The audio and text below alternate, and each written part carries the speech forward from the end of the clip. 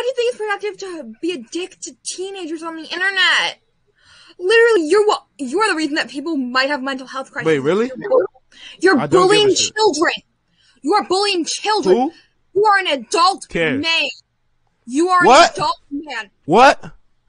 You are a full-grown man. What? You should know not to harass children. What? The majority of people that you are being a dick to are children. What? Get off of here and stop harassing children. What? I'm a child, and you are literally harassing me for no reason because I have a hobby. What? You have no right to harass children. What? Hobby. You are a shitty human being. I want you to know that you are a shitty human being. How can I your fucking opinion? You're the one harassing children! Literal children! Who? You're an adult man!